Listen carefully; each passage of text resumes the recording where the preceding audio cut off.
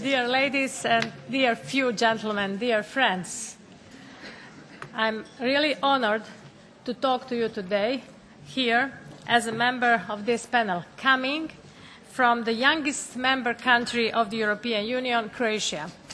I recently had the opportunity to experience firsthand what it means to be a member of this internationally assembled union. Being in the political arena for a number of years now, I have seen both the progressive and undesirable aspects of politics. With this experience, in both my 8 years in office as mayor of Dubrovnik and in my 3 terms as a member of Croatian National Parliament, and now as a few months as a member of European Parliament, I can tell you with assurance that strong resemblances of inequalities between men and women continue to exist, and they are a common habitual practice for too many individuals on both local and national level, as well as on the international level.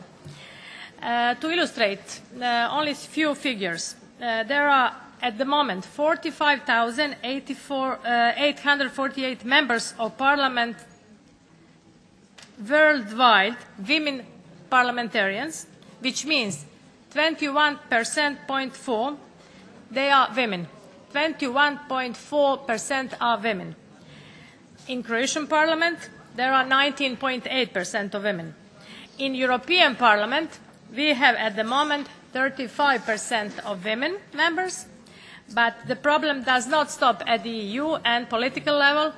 The United Nations entity for gender equality and the empowerment of women on both the local and global level shows that women are not nearly as represented as men are in businesses, in civil services and in political positions where women continue to be a minority despite any reasonable argument of being so. The position of European Parliament with regard to gender equality is clear. It is indeed a fundamental requirement of democracy, gender equality. A society cannot be free and democratic if the liberty and dignity of half of its members are not guaranteed and upheld. And the role of women in the political, economic and social life of society must be fully recognized and their participation encouraged. Not doing so is indeed to a great extent an economic and social absurdity.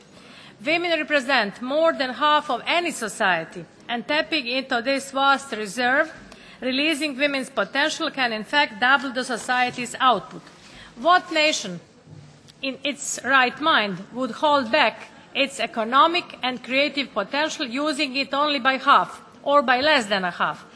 I was listening to the President of Finland, former President of Finland. She said that investment in women is smart investment. I agree.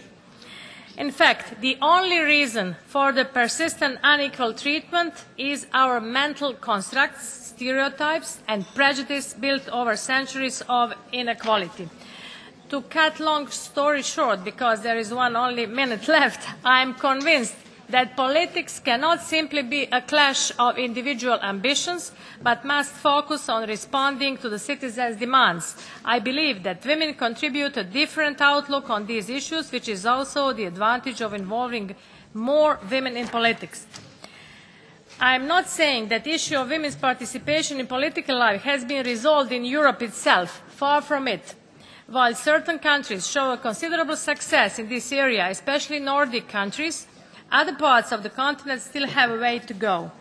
To conclude, because I have to cut my story, I admire Malala, whom we saw a few minutes ago.